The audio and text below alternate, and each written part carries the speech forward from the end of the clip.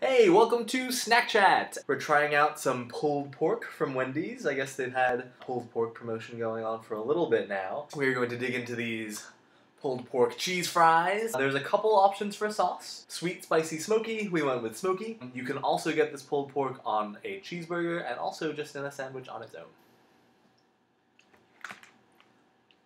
I will say the pork looks pretty good.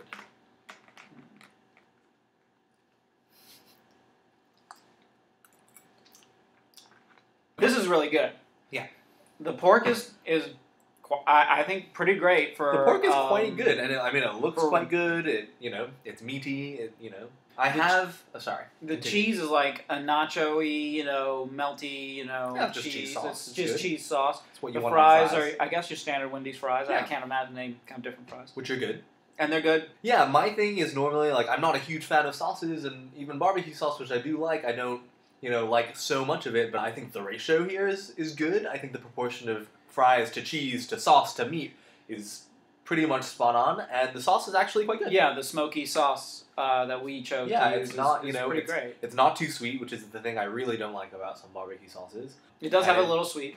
Yeah, it's a little sweet, but it just has it's just a pleasant flavor. Mm-hmm. It's not overpowering, and I do like cheese fries. This is very good. I like it very much. 5 out of 5 redheads.